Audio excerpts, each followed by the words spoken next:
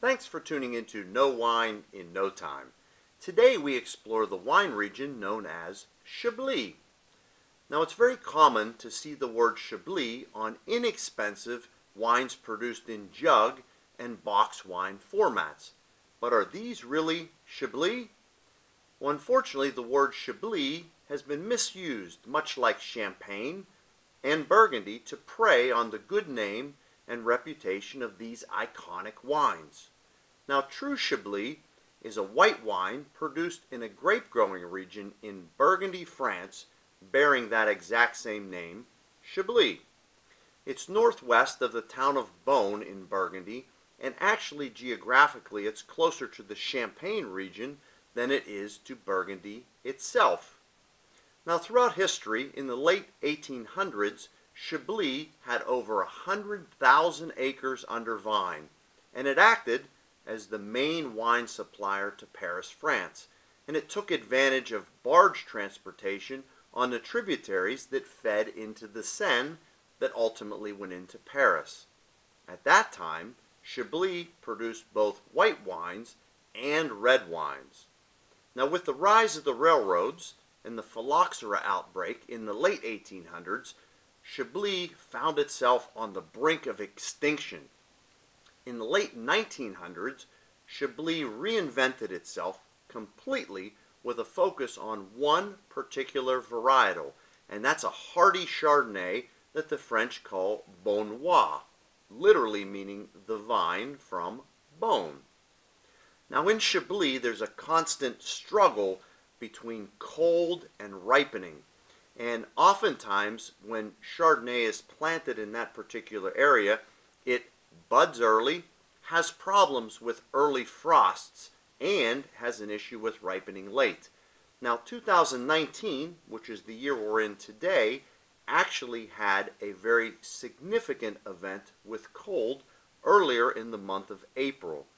Now, some vintner friends that I know in Chablis have sent me some very stunning pictures of how they controlled the environment and actually saved some of the higher end Chardonnay plants in that particular area.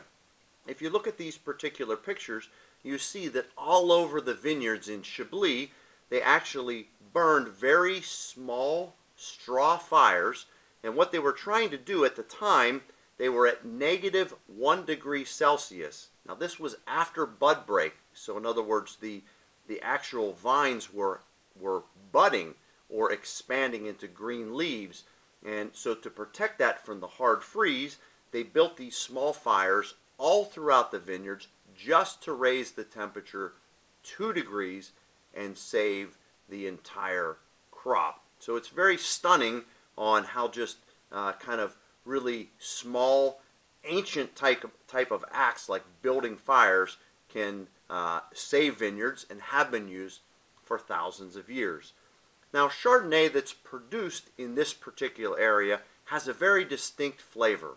Part of it has to do with the climate that it's grown in, but also the soil plays a role as well. In this area, we have clay, limestone, and a little bit of chalk that presents the wine with a very nervy, almost steely acidity, and presents a full body but yet acidic and very crisp type of wine. Now, in Chablis, the French have set up 4 different classifications for Chablis wines. The first one is one called Petit Chablis. And Petit Chablis is not a smaller Chablis. It's just a Chablis made of Chardonnay that's a bit more approachable in its early ages. So a Petit Chablis is one that if you're going to dinner tonight and a Chablis would complement that, maybe you're having seafood, go grab a Petit Chablis. It's ready today. Then we move to the next level, which is Chablis AOC, which is Appellation Origine Contrôlée, which is the French version of recognizing a specific area for its exceptional quality. So Chablis AOC, these wines are oaked very lightly, but still have all the characteristics that we would expect from Chardonnay in this particular area. The top 2, rounding out those 4, is Premier Cru and also Grand Cru. Premier Cru being the second level, and Grand Cru being the highest level of quality. So rare and so expensive is Grand Cru Chablis that currently today there are only 7 vineyards in all of Chablis that are Grand Cru, and a total acreage of 257 acres. So let's go ahead and taste the Chablis and let you know what you can expect from these wines. So today I picked a wine, a Chablis from the winemaker Antonin Rodet, and this is Rodet's 2015 AOC level Chablis. So looking at the wine itself, we notice that it's very deep gold in its color, very clear in its presentation, really quite pretty. If we swirl to liberate some of the aromas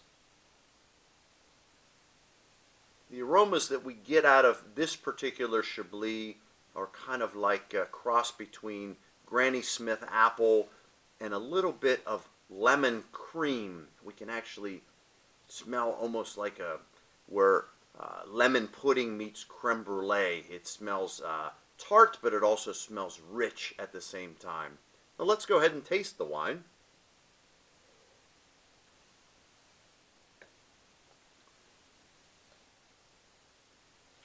Antonin Rodet's Chablis approaches the palate with flavors of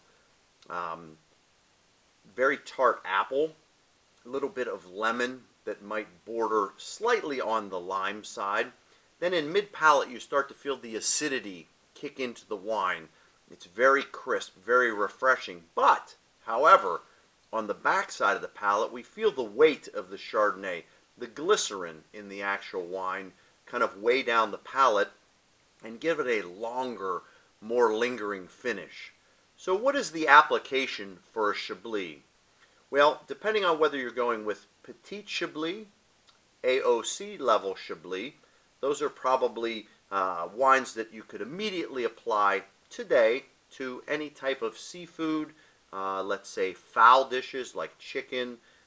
They go perfectly with duck. You could even, if you're a white wine lover, have Chardonnay, Chablis with lighter meats, even up into the level of, say, a roasted pork loin.